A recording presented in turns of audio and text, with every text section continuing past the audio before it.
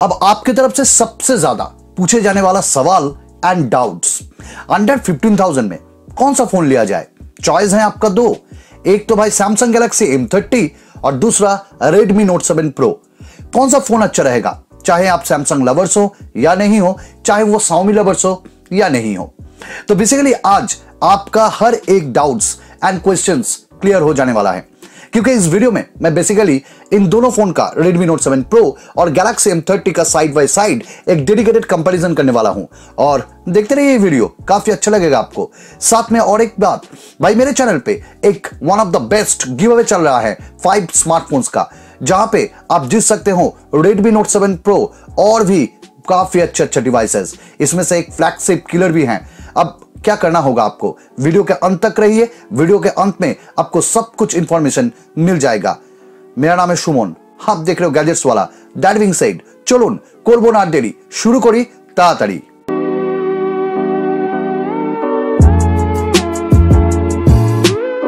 Different kind of people, different kind of choices, और किसी को चाहिए अच्छा कैमरा, किसी को चाहिए अच्छा परफॉर्मेंस वाला स्मार्टफोन, और किसी को चाहिए अच्छा बैटरी, किसी को चाहिए अच्छा डिस्प्ले।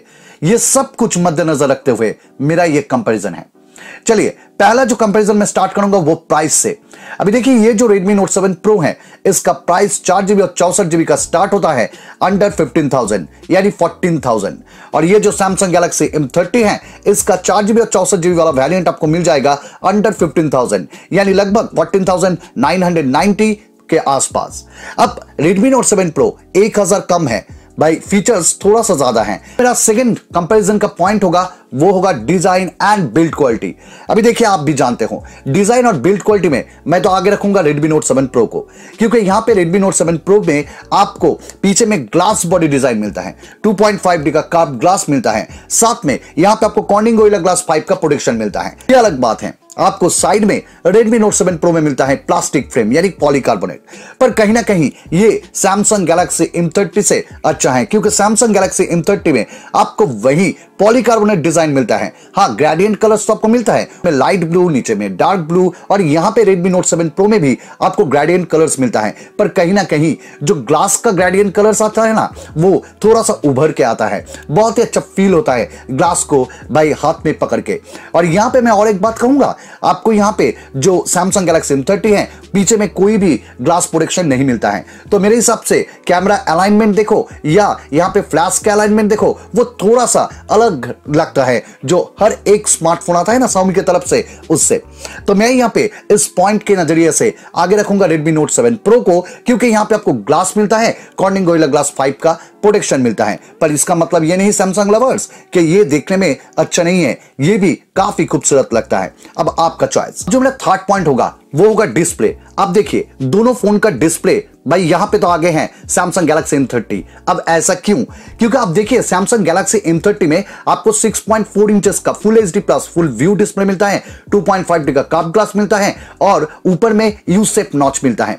और साथ में यहां पे जो अच्छा बात है, सुपर एमोलेड डिस्प्ले मिल रहा है इस बार इस प्राइस में भाई Samsung की तरफ से, और ये डिस्प्ले कहीं ना कहीं आपके दिल को छू जाएगा। साथ में यहां पे जो Redmi Note 7 Pro है, इसमें आपको 6.3 इंचेस का डिस्प्ले मिलता है, साथ में ऊपर में आपको डॉट नॉच मिलता है, 2.5D का कर्व ग्लास मिलता है, और साथ में यहां पे आपको जो कॉर्निंग गोरिल्ला ग्लास 5 उसका प्रोटेक्शन मिलता है। यहां पे थोड़ा सा पीछे है Samsung Galaxy M30, क्योंकि Samsung Galaxy M30 में आपको ऐसा ही ड्रैगन टेल ग्लास का प्रोटेक्शन मिलता है। यही कहूंगा Redmi Note 7 Pro थोड़ा सा आगे है प्रोटेक्शन के मामले में, चाहे वो पीछे से चाहे वो आगे से। पर हाँ, डिस्प्ले क्वालिटी अगर आपको चाहिए, सुपर एमोलेड डिस्प्ले चाहिए, तो यहां पे Galaxy M30। अभी मेरा जो चौथा पॉइंट यहां पे होगा वो रैम एंड रोम। अभी दोनों ही फोन में आपको देखने को मिलता है 4GB रैम और 64GB इंटरनल मेमोरी यानी रोम, पर यहां पे Samsung Galaxy M30 आगे है, क्योंकि आपको Samsung Galaxy M30 में dedicated micro SD card slot मिलता है, यानी आप एट ए टाइम 2 सिम और एक माइक्रो SD कार्ड का उपयोग कर पाओगे, पर यह संभव नहीं है Redmi Note 7 Pro में। पर मैं तो यही कहता हूं, आज के डेट में, आज के तारीख में हर एक स्मार्टफोन ब्रांड को देना चाहिए इंडियंस के लिए भाई, ये होना ही चाहिए एक dedicated micro SD card slot. यहां पे आपको 2 सिम या 1 सिम एक माइक्रो एसडी कार्ड का उपयोग करना है, या तो आपको सैक्रिफाइस करना है। तो इसीलिए मैं यहां पे आगे रखूंगा सैमसंग गैलेक्सी M30 को। अब मेरा जो 5वां पॉइंट है कंपैरिजन का, वो है इसका प्रोसेसर और परफॉर्मेंस। फोन जितना भी सुंदर हो, फोन कितना भी अच्छा हो, भाई प्रोसेसर यानी जो इसका धड़कन होता है ना, प्रोसेसर वो अच्छा होना चाहिए। यहां पे तो मैं आगे रखूंगा Redmi Note 7 Pro को, क्योंकि Redmi Note 7 Pro में आपको Qualcomm Snapdragon का जो लेटेस्ट प्रोसेसर है, जो 675, ये 11 नैनोमीटर FinFET टेक्नोलॉजी पे है, वो आपको यहां पे मिलता है Redmi Note 7 Pro में।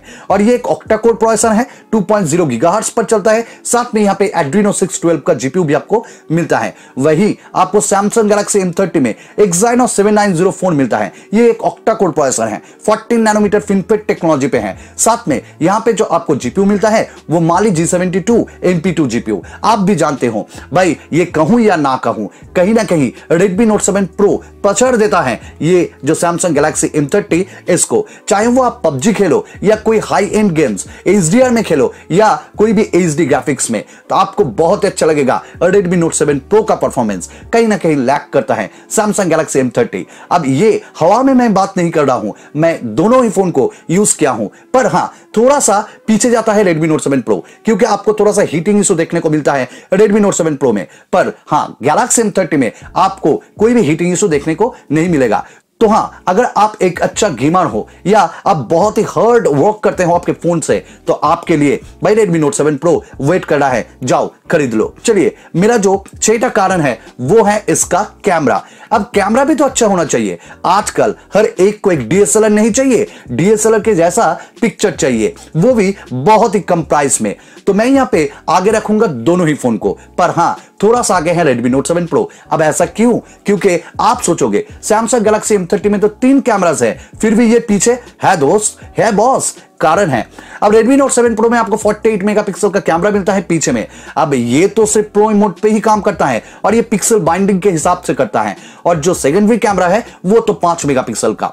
अब यहां पे आपको सोनी का IMX सेंसर मिलता है 586। अब यहां पे Samsung Galaxy M30 में आपको 3 कैमरास मिलता है, क्योंकि इस बार Samsung ने अच्छा काम किया। इस प्राइस रेंज में आपको 3 कैमरास प्रोवाइड किया है। एक तो आपको 13 मेगापिक्सल का प्राइमरी कैमरा मिलेगा, दूसरा जो 5 मेगापिक्सल का आपको यहां पे वाइड एंगल लेंस मिलेगा, और जो 5 मेगापिक्सल का मिलेगा वो एक depth sensor. Samsung Galaxy M20 में ये मिसिंग था, डेप्थ सेंसर यहां पे आपको मिल जाएगा। पिक्चर लिया है मैंने दोनों ही फोन का, मुझे अच्छा लगा दोनों ही फोन का परफॉर्मेंस। कहीं ना कहीं लो लाइट में Redmi Note 7 Pro बाजी मार देता है Samsung Galaxy M30 को। अभी ये जो फ्रंट कैमरा है, फ्रंट कैमरा में भी आगे है Samsung Galaxy M30। क्यों? क्योंकि यहां पे आपको 16 मेगापिक्सल का कैमरा देखने को मिलता है और यहां पे आपको 13 मेगापिक्सल का कैमरा मिलता है। अब ऐसा क्यों, ये मुझे मालूम नहीं हुआ, क्योंकि Redmi Note 5 Pro या Redmi Note 6 Pro दोनों ही के देखो आपको 20 + 2 मेगापिक्सल और 20 मेगापिक्सल का कैमरा मिलता है Redmi Note 5 Pro और Redmi Note 6 Pro में। पर यहां पे 13 मेगापिक्सल आपको निराश तो नहीं करेगा, पर उतना भी डिटेल्स आप एक्सपेक्ट मत करो। पर आपको जो Samsung Galaxy M30 है, ये जो लाइव फोकस आपको देता है ना, वो गजब का लगा मुझे। यहाँ पे फ्रंट कैमरा में Samsung Galaxy M30 आगे है। अब Redmi Note 7 Pro क्यों आगे है? इसका कारण एक ही है, इसमें आपको 4K वीडियो रिकॉर्डिंग का ऑप्शन मिलता है, इसमें आपको EIS मिलता है, दोनों ही मिसिंग है Samsung Galaxy M30 में। आप प्राइस रखे हो 15,000 और EIS और ये जो 4K वीडियो रिकॉर्डिंग आज हर किसी को चाहिए, ये आपने नहीं दिया। अब चलिए बैटरी, अब बैटरी में Samsung Galaxy M30 आगे है, क्योंकि इसमें आपको 5000 mAh का मैराथन बैटरी मिलता है, वहीं यहाँ पे 4000 mAh मिलता है Redmi Note 7 Pro में। इसका मतलब ये नहीं Redmi Note 7 Pro अच्छा परफॉर्म नहीं करता है, काफी अच्छा आपको बैटरी बैकअप देगा और प्रोसेसर भी बहुत ही अच्छा है जो आपको अच्छा बैटरी देने में सहायता करता है। वही आपको Samsung Galaxy M30 भी निराश नहीं करेगा, इससे थोड़ा सा ज्यादा आपको ये देगा। तो आपका प्रायोरिटी अगर है 5000 mAh वाला कोई स्मार्टफोन तो ये लीजिए। अभी USB Type-C दोनों ही फोन में है, फास्ट चार्जिंग का ऑप्शन दोनों ही फोन में है, पर अनफॉर्चुनेटली आपको Redmi Note 7 Pro में नहीं मिलता है out of the box fast charger. वहीं आपको Samsung Galaxy M30 में आपको आउट ऑफ द बॉक्स मिलता है एक फास्ट चार्जर। अभी जो नेक्स्ट मेरा पॉइंट है वो है दोनों ही फोन का कोई ना कोई एक्स्ट्रा फीचर्स। अब देखिए, जो Redmi Note 7 Pro में आपको एयर ब्लास्टर देखने को मिलता है, यहां पे मिसिंग है Samsung Galaxy M30 में, और Samsung सैमसंग गैलेक्सी M30 में आपको डॉल्बी डिजिटल सराउंड साउंड मिलता है, वो मिसिंग है Redmi Note 7 Pro में। दोनों में ही आपको फिंगरप्रिंट सेंसर दिया गया है, पर ये जो सैमसंग गैलेक्सी M30 का फिंगरप्रिंट प्लेसमेंट है ना, वो काफी निराश किया मुझे, क्योंकि ये थोड़ा सा ऊपर है, थोड़ा सा अगर नीचे होता तो अच्छा होता। दोनों में ही आपको फेस अनलॉक का जो फीचर्स वो मिल जाएगा। कहीं ना कहीं Redmi Note 7 Pro में फेस अनलॉक थोड़ा सा आगे है, फिंगरप्रिंट सेंसर भी थोड़ा सा आगे है। मैं अब बात करूंगा यहाँ पे सेंसर्स की। सब सेंसर्स आपको मिलता है, ग्रेविटी सेंसर हो या जायरोस्कोप, हर एक सेंसर आपको मिलता है दोनों ही फोन में। और हाँ, ये जो दोनों फोन का स्पीकर का साउंड क्वालिटी है ना, वो एडिक्वेटली लाउड है, दोनों का ये अबव एवरेज है। और मैंने डेडिकेटेड Redmi Note 7 Pro के साथ पोको फोन का एक साउंड क्वालिटी टेस्ट कर दिया है। आप जाओ मेरे चैनल पे, विजिट करो वीडियोस को और देखो। अभी और एक बात, इसका operating system Redmi Note 7 Pro में आपको मिलता है Android Pie, वही आपको Samsung Galaxy M30 में स्टिल नाउ मिलता है Oreo। अभी इसमें आपको MIUI 10 देखने को मिलेगा और Samsung Galaxy M30 में आपको मिल जाएगा जो एक्सपीरियंस UI। कहीं ना कहीं ये One UI से थोड़ा सा कम है, पर सुनने में ये भी आ रहा है बहुत जल्द आपको अपडेट मिल जाएगा Samsung Galaxy M30 में Android Pie और One UI। देखते हैं कब तक आएगा, आपको मैं इंफॉर्म कर दूंगा। तो ये था इन दोनों फोन का एक सुंदर कंपैरिजन। तो आपको चयन करना है, आपको डिसीजन लेना है, आपके लिए कौन सा बेस्ट है, आप किस तरह का यूजर हो। मेरे लिए मैं आगे रखूंगा Redmi Note 7 Pro को, उसके बाद Samsung Galaxy M30 को। आज के लिए इतना ही। ओ हाँ, जो गिव अवे, इस वीडियो के डिस्क्रिप्शन पे आपको गिव अवे वाला लिंक मिल जाएगा, जाइए और क्लिक कीजिए, जहां पे आपको मिलेगा 5 स्मार्टफोन और एक ब्लूटूथ वायरलेस स्पीकर। जो 5 स्मार्टफोन है उसमें से एक है Redmi Note 7 Pro, दूसरा है जो ये 4GB 64GB वाला और ये नेपच्यून ब्लू, दूसरा है Redmi Note 7 Onyx black 3GB 32GB वाला, तीसरा है Poco F1 red colour, next है Asus Zenfone Max Pro M1 4GB 64GB, Max Pro M2 4GB 64GB blue और गोल्ड कलर का, और ब्लूटूथ स्पीकर। क्या करना है आपको, वीडियो को देख लीजिए, सब कुछ आपको इंफॉर्मेशन मिल जाएगा। तो आज के लिए इतना ही। उम्मीद करता हूं आपको ये वीडियो जरूर पसंद आया है, और हाँ, सब्सक्राइब कर दीजिएगा मेरे चैनल को, साथ में नोटिफिकेशन बेल को जरूर पुश कीजिएगा, इससे आपको हर एक वीडियोस का इंफॉर्मेशन और नोटिफिकेशन मिल जाएगा। धन्यवाद।